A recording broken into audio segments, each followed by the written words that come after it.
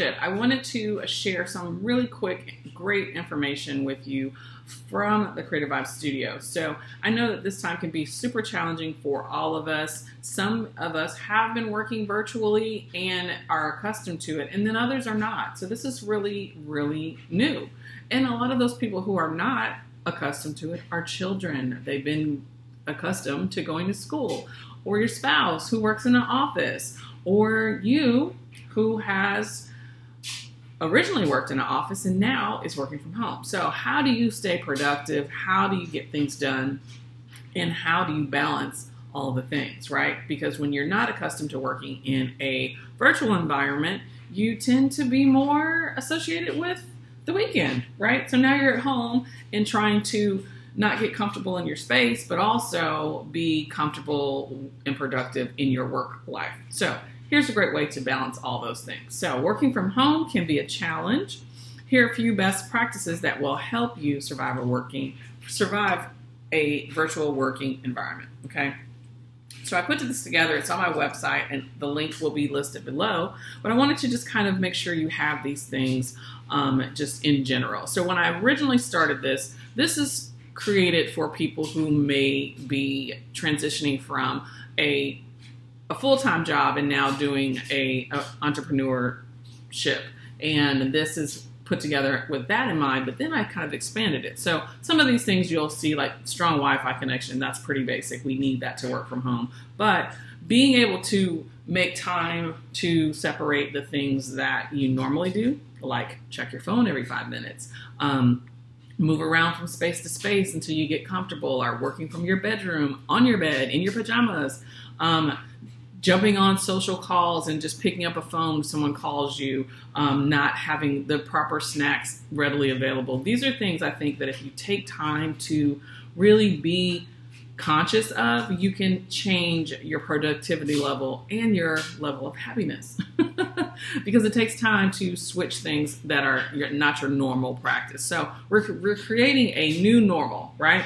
So with that being said, working in a virtual environment requires a few things. You have to start muting your notifications on your phone.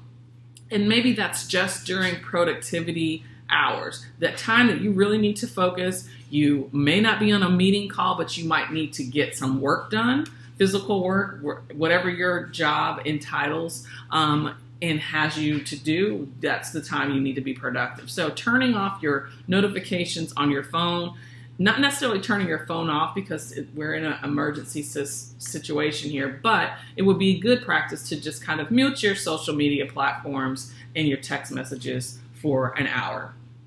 You can wait an hour, people can wait an hour, and if it's an emergency, you can set on your phone those people who are emergency contacts to be able to come through, right? So you won't miss those. So take a look at your phone, make sure you have those settings in place, and you can be productive. Also, a great way to get comfortable working at home is to find a dedicated workspace. So I have moved around in my office. I have a little like nook workspace that they have provided in my apartment. So I put my desk in there, did it all up, and it was great, but I started feeling confined. So I needed to switch it up. So I've taken over my dining room table, just because I needed to have my big monitor, room to write and take notes, and really actually not have to keep moving around and, being uncomfortable. So find a place that's comfortable so you can sit down, make sure you have pillows or back support things, so when you're sitting in chairs that you're not normally used to sitting in, it'll be comfortable, right? So take a look at your room. It might be your kitchen table. It might be a desk in a spare bedroom. It might be in your patio. I don't know what your house looks like, but take the time to not be too comfortable in your bedroom, sitting in your bed. Like, that's an evening thing. If you're just checking email and maybe following up on some things, that's kind of a gift and a luxury.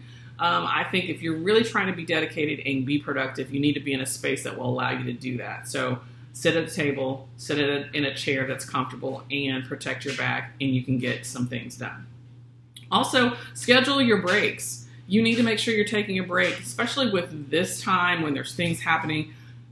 It's okay to take a break every 30 minutes, every hour, or every hour and a half. check the news, check your phone, and see if there's anything that you're missing that you need to be aware of.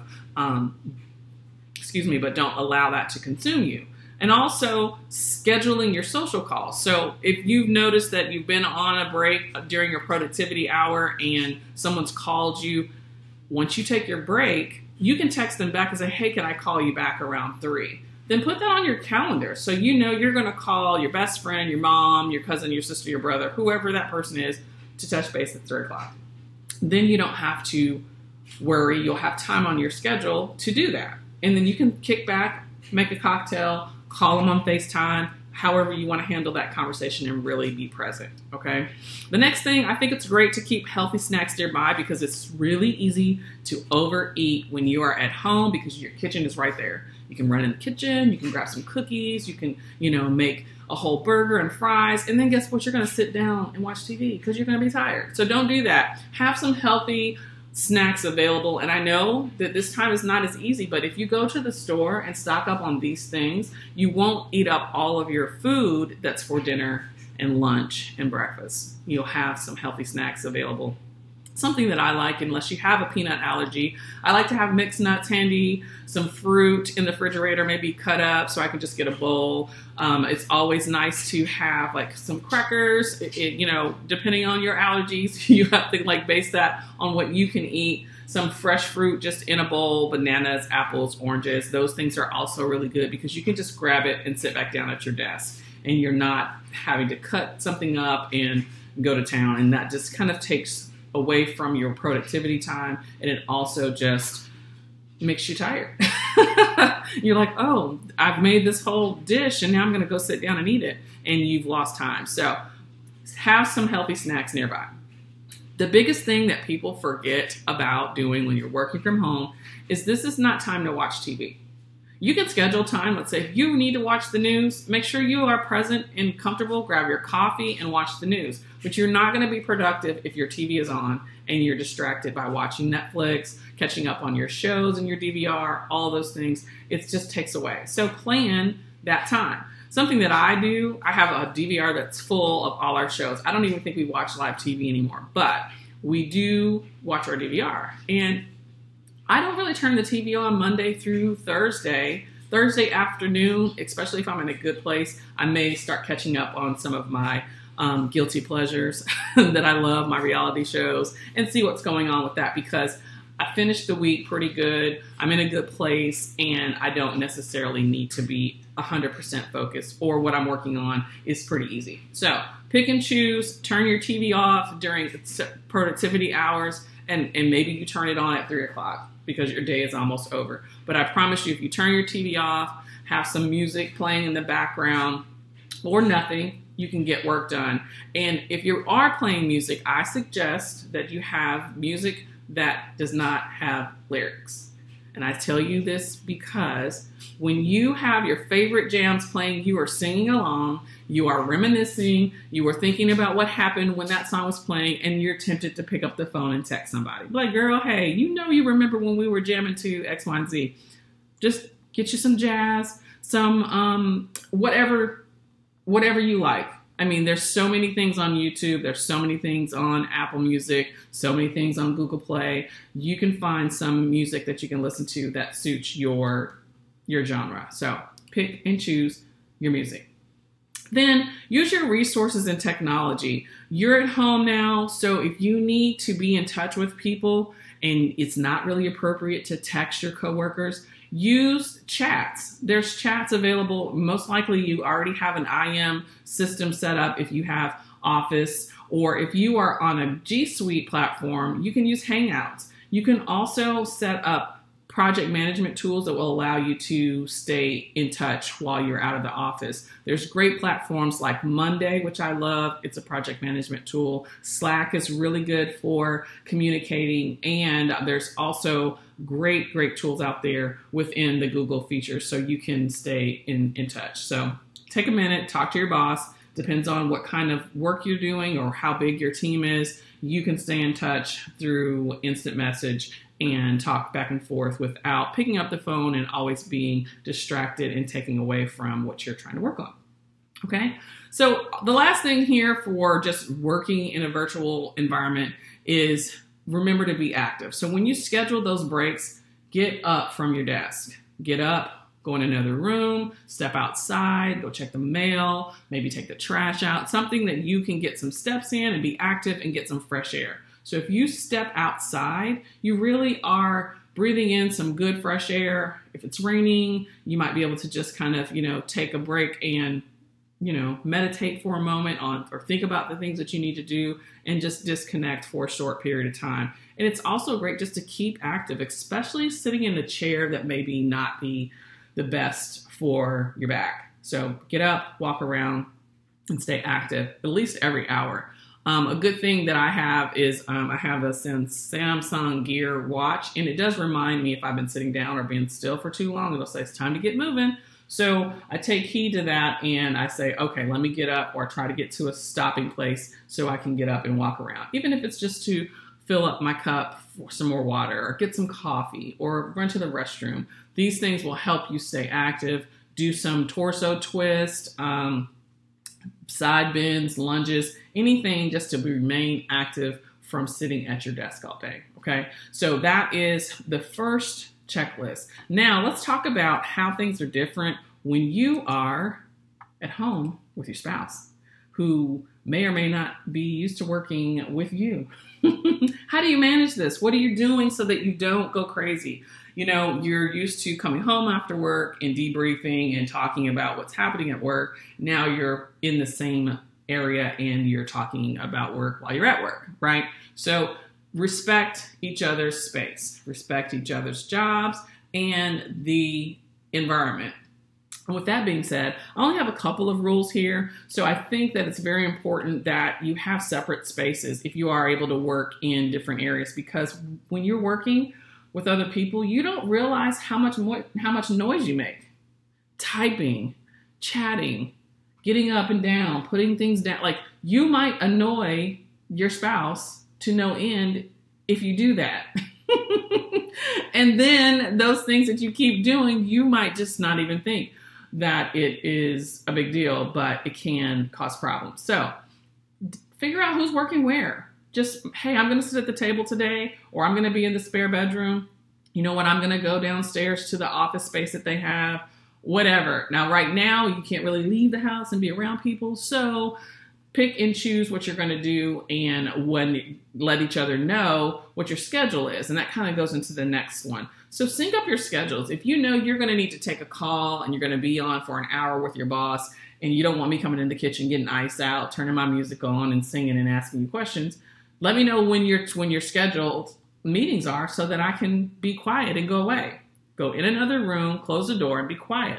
Be respectful. So it's just really easy to communicate these things. We respect and talk like this when we're at work. So when you're at home, I know that it's not your normal practice, but it's best to just plan ahead for those times. Then, again, one person might want the TV on. Somebody might want to listen to some music. And it's best if you talk about that too. Like I said, my suggestion is to turn the TV off. If you want to have music on and you're working in an environment together, use your earbuds, because then you are guaranteed to be focused on what you're doing because your music is playing in your ear and you're not distracting the other person. The last two things are just, if something is frustrating you, communicate it. Nip it in the bud. Don't let it drag out, because we might be in this situation for a long time. It may be a month. Imagine holding on to this frustration and anger. It's not going to be good. So don't hold it in, get it out. And then schedule your lunch together. Like, once you've got your calls figured out and who's taking a scheduled meeting time at what time and how long you need to work, schedule lunch together. Hey, I'm going to make salad and grilled cheese or whatever it is that you want. And you can come in the kitchen and just check out of work. Don't talk about work, and, check the news if you want to, and just have some time to spend together as normal, like as if you were meeting for lunch in a normal workspace. Okay. And that's really that's all I have for working with your spouse. But now I want to talk to you just really quick about some great ways to work when your kids are home, jumping on your neck like this kid. You love them.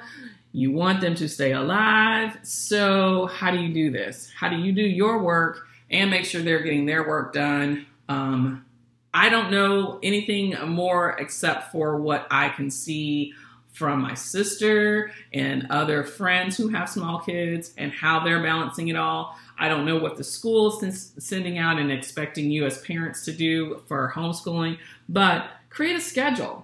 The kids are used to being on a schedule every single day. It is not foreign to them, right? So you don't have a schedule on the weekend, so they come home and it's the weekend, so you just do whatever. But during the day, during the week, they are accustomed to being on a schedule. And so it's okay to really say, hey guys, here's what we're going to do from 7:30 to 8:30. We're going to do X, Y, and Z. Map it out, put it on the refrigerator, put it on your desk. That way you can schedule your meeting times around what they're doing so that you know that they're situated, they are quiet, and they're aware of what you've got to do.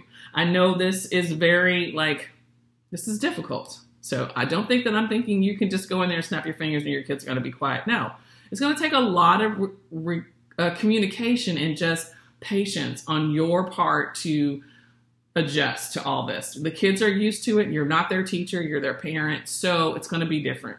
So just be prepared and have those conversations with them so that they understand.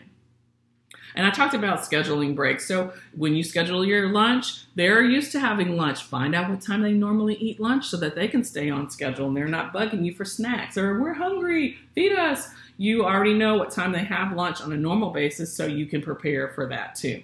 And then if you can get up or stay up later once they go to bed, or if there's TV time after dinner, you can check some of the things off your list that might not need you to focus or that you need to focus on a little bit more. So getting up early while it's quiet and getting out of the bed and sitting at the table, you can get some work done. So that's the same productivity hour that I was talking about before, but you're just gonna have to schedule it a little differently because then that gives you some time during the day, during the regular work hours, to really help your kids because you're going to have to shift some things around. Like you're not going to be able to just sit at your desk like you normally are for 8 hours and focus on your job.